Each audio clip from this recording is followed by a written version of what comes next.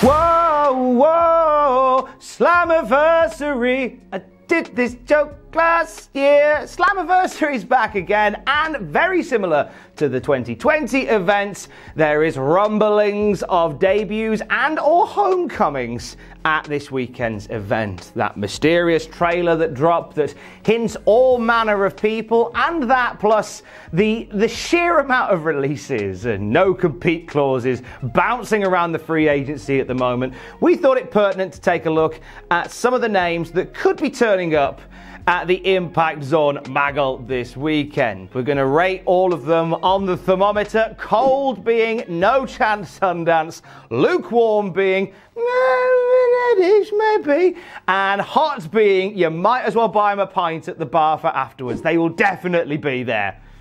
Probably. Let's start with a name that was very heavily featured in the initial trailers that dropped the other month, that being Samoa Joe. You cannot write the history of Impact Wrestling or TNA Wrestling without mentioning Samoa Joe.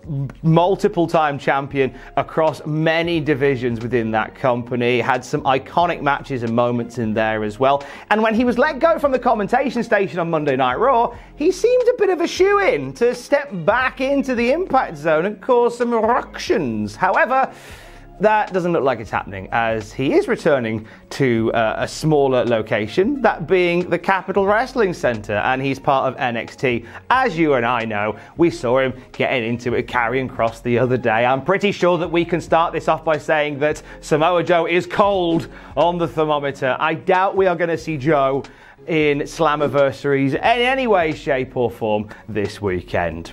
However, there was a few other things that popped up in that video, not so much pictures of people, but more icons that suggest people. The Australian flag suggests not just an icon, but maybe some folk that are inspirational. That's right. The former Iiconics, now known as the Inspiration, are one of those names bouncing around for Slammiversary this weekend. We've seen online that Jessie McKay and Casey Cassidy have said farewell to Billie Kay and Peyton Royce, their characters respectively from WWE, and they are beginning a new era going forward. The Iiconics' time in WWE, it's just a massive missed opportunity. Just naturally funny, gifted performers, former women's tag team champions in there as well, made a living out of making people backstage corpse in the process. When they split up the Iiconics, we were shocked. When they sacked the Iiconics, we were dumbfounded. There has to be a home for both of these amazing performers, and they have said, look, they're up for everything, they're ready to go, they need a sponsor in order to work in America and make that happen.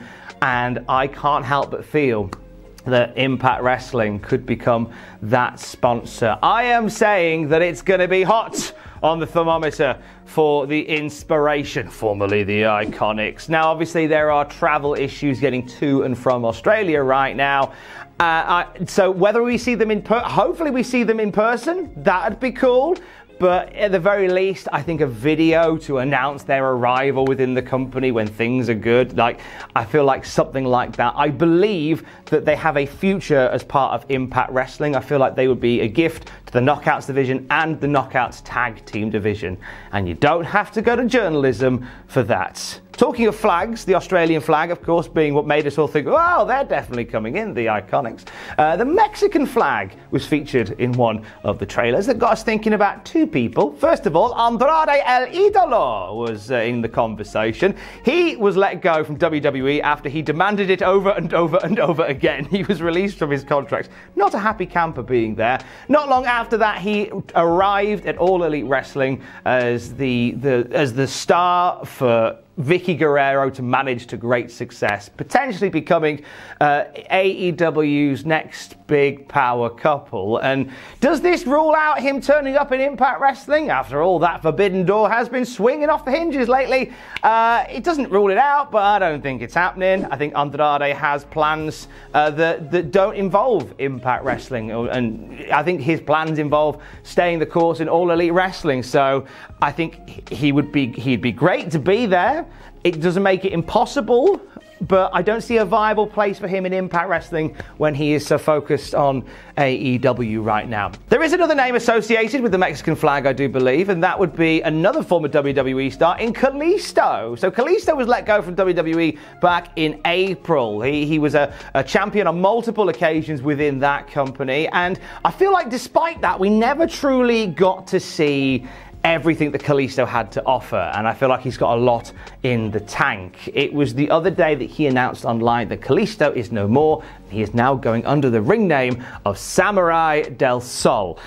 Pretty much a free bird now as to what he can do since he was let go in April. That's about 90 days, isn't it? Something like that. So there is a strong possibility that we could be adding a Samurai del Sol to maybe an Ultimate X match on the weekend. I'm putting him as hard. I genuinely think we are going to see the artist formerly known as Kalisto appear as part of Slammiversary. And I think going forward, he will be a really great fit for that X division. I think he has a lot to offer a company like Impact Wrestling does Kalisto, and I think he wants that platform to prove what he can do. Another star that could be walking down the aisle for Slammiversary is somebody who, last time they did that, were left ditched at the aisle. I am, of course, talking about the artist formerly known as the Hot Mess, Laurel Van Ness, Chelsea Green. Chelsea Green was a character that really stood out in TNA wrestling, and it was all going fine for Van Ness until she got left at the altar by Braxton Sutter because love wins, apparently. She became this radio rental ditched bride with lipstick smudged, always wearing the bride gown, running around with a bottle of shampoos. Oh, it was quite the sight. She would eventually become the Knockouts champion. She'd eventually end up in WWE. A run that was really cut short due to injury, and then obviously, as we know, she was let go. Now, Chelsea Green has since re-emerged. Despite the fact that she's been having surgery and she's not been able to compete, she has been confirmed for the Ring of Honor Women's World Championship tournament. Does this rule out an appearance for Impact Wrestling as well? I'm putting her lukewarm on the thermometer. I think that the idea of Chelsea Green wrestling at Slammiversary isn't likely, but because that relationship with the company is still, is hopefully still strong, I love the idea of just having Laurel Van Ness run through the crowd during a match, just like the old days. That's all right. Just one more time for old time's sake. What do we say? More former Impact Wrestling / TNA wrestling stars to talk about in a little bit, but how about somebody who has never been a part of the company, kind of, sort of. So during one of the early trailers, we saw the word Forgotten appear, suggesting that the Forgotten Sons could be making an appearance at Slammiversary. So we know for a fact that Jackson Riker stayed with WWE when Steve Cutler and Wesley Blake were cut. And Wesley Blake has said on multiple occasions he'd love to reignite that tag partnership with Murphy. He'd love to reignite that tag partnership with Steve Cutler. And we have seen Steve Cutler turn up in Impact Wrestling now as Steve Macklin, starting at his own thing there. Does this mean that we will see Wesley Blake there as well? I'm saying cold on Wesley Blake on this occasion, for now at least anyway. I think Macklin's very much carving out his own thing as a solo wrestler. I think it'd be weird to suddenly bring in Wesley Blake. So I don't think that's really happening, despite the fact that there's a keenness to reconnect. Not saying it'll never happen, but I don't think we're seeing Wesley Blake at Slammiversary. The trailer also hinted at some New Japan stars that have had a bit of history with the company as well. We saw clips of Naito during those trailers. Yes, the former IWGP Heavyweight Champion had himself a run with the company as part of No Limit, and they had a short but passionate affair, having some matches with Team 3D and some matches with the Motor City Machine Guns. Naito losing clean to Kevin Nash. That was the thing that happened. Good times. Are we going to see Naito at the show? I think this is cold. I think that even though some old wounds with New Japan have healed, I don't think this is something that's likely to happen at the show. I think that Naito is doing his own thing as part of New Japan, and obviously travel between New Japan and America is quite difficult right now as well, as it is with most places. So I can't see Naito being a part of this. Staying with New Japan, another wrestler from that company that was teased is Okada. And when we talk about the old wounds not healing, I think it was Okada's run with Impact Wrestling that may have caused those wounds in the first place. It's memorable for less than grand reasons, as a big part of his run he was cosplaying as a character from the Green Hornet, sort of like the sidekick to Samoa Joe, Okada as he was known. It just, why you've got the greatest wrestler in the world and you've got him playing this weird Green Hornet-esque character. This is apparently what led New Japan to go, we're good for working with you guys for a while. Thanks though. I mean, Okada coming back as Okada and righting those wrongs isn't a terrible idea, but I don't think it's happening. I think this is cold on the thermometer again as well. I don't think we're going to see anything to do with Okada at the show as well, but I think it's nice to tease it. Another name teased from Japan in some of these early trailers is the great Muta, who has had a little bit of l'histoire with Impact Wrestling. There's a match you can watch with him and Mr. Anderson for free on their YouTube channel right now. And he's had a little bit of a renaissance as Keiji Muto, as we've seen. He became a champion this year because, you know, why not? The last 18 months have been a hell of a ride. Why not? I don't think we're going to see the great Muta popping up, though, at Slammiversary. That's cold. That's cold. It's a nice idea, just for fun. It's cold, though. Sorry. Let's move from Japan to Europe, where the Axeman, Axel Tischer, has had his name thrown about, formerly Alexander Wolf in NXT and WWE. He was part of Sanity on NXT. He was part of Imperium in NXT UK as well. And now he's not there at all. He got let go. So his name came up in conversation. We won't take too long on him. As much as I love Alexander Wolf, the Axeman, Axel Tischer, as he's now known, as much as he told me in Desert Island Graps, that what Eric Young is doing with Violent by Design is kind of a spiritual successor to Sanity, the group he was in. As much of all those things are happening, I don't see Wolf being a part of the show this weekend. He is down to make his return to European wrestling. He's going to be doing Dub X Dub's anniversary show in August, and he has said, again in that episode of Desert Island Graps that we did, he's keen to reinvent European wrestling, and I think that's where his passion lies. So I don't think we're going to see him as part of Impact. I think he's got big plans for Europe, so it's a cold on Alexander Wolf. Axeman, Axel Tischer, whichever you prefer. Before we get to the final few names teased in those trailers, there's been some releases from WWE that weren't featured in the trailers, and they have been connected a little bit with Impact Wrestling and some of the surprises that are apparently planned for Slammiversary. Braun Strowman being one of those ones as well. Sent away from WWE not long after WrestleMania Backlash. He is certainly an imposing figure that you would love to have on your roster. He shaved his head, he shaved his beard, and he's put his tariff up. He's quite an expensive wrestler. I don't think Impact are going to be paying for Braun Strowman to come in and give somebody those hands, so I'm going to say it's cold on Braun Strowman for this weekend. Ruby Riott is another name that was thrown around. So when it was announced that Deonna Purrazzo was having a match against a mystery opponent this weekend for the Knockouts Championship, a lot of conversation started about Ruby Riott, who was very well liked in the WWE locker room, and her being let go was incredibly heartbreaking. Many people, including Liv Morgan, saying wherever she goes next, the company will be lucky to have her. However, Fightful have ruled out Ruby Riott, now known as Ruby Soho, being a part of Slammiversary this weekend. That doesn't seem like something on the cards right now for Ruby.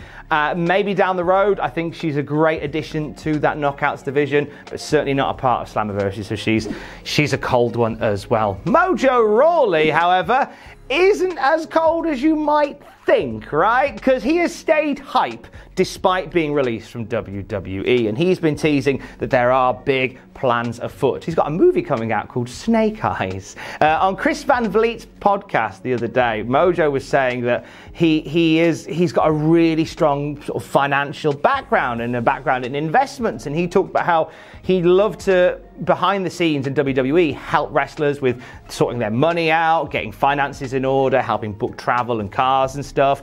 Impact would really go for a guy like that, who has name value in the ring and behind the scenes can be kind of like a locker room advisor, that sort of thing. So I'm going to say lukewarm on Mojo being a part of Slammiversary this weekend. I feel like there's some energy that he might bring to Impact Wrestling in the ring and outside it. So those other names featured in the trailer. Let's go hardcore country. Mickie James, quite prominently featured in those Slammiversary trailers. A career renaissance was had by Mickie James when she rocked up in TNA. We saw her become a 3-time Knockouts champion and mix it up with young stars and veteran stars as well. And now she's back on the independent circuit, as we heard, like she's doing stuff with NWA. She's a big part of their women's pay-per-view next month. She's really keen just to get out there and get amongst it again. And I reckon Mickie James is pretty hot on the thermometer. Like this open challenge that we mentioned earlier for Deonna Purrazzo's Knockout Women's Championship, I think that Mickie James is a hot contender to be thrown into the match, thrown into the mix straight away against Purrazzo, somebody I think that will get a really wonderful homecoming, especially in Nashville. Someone like Mickie with that country background, I think there's money in bringing Mickie back. It's a head-turning return this weekend. She's hot on the scale. So that is all the names for Slammiversary. Wait, no! Did we miss one? Yes, we did. We can't leave without talking about Daniel Bryan. All right, Daniel Bryan walked away from WWE after he lost his match to Roman Reigns on SmackDown, wasn't looking to sign a new contract, and is now a free agent, kind of can go as and where he pleases. So Impact teased this, putting a very obvious yes into the trailer. We all kind of made the connection there. Now, it's not the first time that conversations have started between Impact Wrestling and Daniel Bryan. You see, when WWE briefly cut ties with Daniel Bryan in 2010, Impact Wrestling approached him and said, do you fancy coming over here? Of course, we would see Daniel Bryan make his return to WWE in time for SummerSlam that year, so that never really happened. But the fact the conversation happened so quickly is intriguing. So now he's a free agent.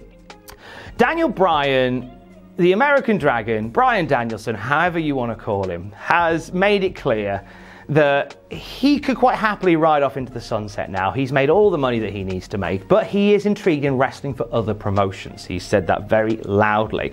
And for Daniel Bryan, it doesn't matter what the promotions are, he just wants to mix it up with different people. Which is why I'm actually going to put Daniel Bryan as lukewarm, as somebody who could potentially be turning up at Slammiversary. I know that seems a little bit wild. I know you might dismiss that outright and go back to bed, Tom. You clearly had too much of the old sherbet dib-dabs. But I don't think this is out of the realms of possibility, which is why I'm not going to put hot or cold. I'm going to put lukewarm, right? Daniel Bryan has said that it's not about the money anymore, it's about going out there and wrestling, and he wants to wrestle for other promotions. And Impact Wrestling must be appealing to a guy like Daniel Bryan. Like a company that has a lot of younger guys on the roster and some veteran guys in there as well, and a lot of opponents he's not faced for the very first time. So to have him rocking up and helping some of those younger guys along and helping that promotion to grow even further, I can't see why you wouldn't want that. I'm putting him lukewarm. I don't think it's out of the realms of possibility that Daniel Bryan might turn up at Slammiversary. Fight me. So those are all the names. If there's any I've missed, if there's any maybe that you think might rock up in Nashville that I've not mentioned, why not pop them down in the comments below and we'll compare some notes, shall we? Either way, it's going to be a really fun show, Slammiversary. I am excited. Hope you are too. Stay safe. Love you, bye.